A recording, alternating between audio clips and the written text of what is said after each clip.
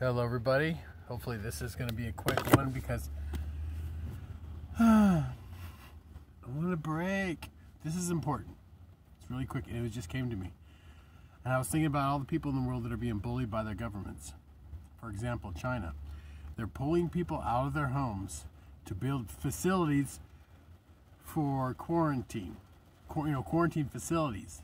And then they're going to put these assholes in them after they make them build them. It's inside. It's like making the Jews build the concentration camps and then throw them in the concentration camps. You know what I'm saying? That's exactly what they're doing. They're pulling people out of their homes against their wills to build a facility that they're going to end up putting them in. Okay. That being said, what came to mind, and I thought was adorable, was Flik. You know Flik. The ant from Bug's Life. Which is a really, really cute movie, by the way. I love that movie. He's a hero. And because he stood up to bullies.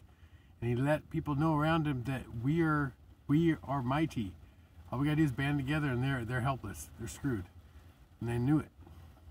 And that's what it is right now. People feel helpless when they're alone in their homes.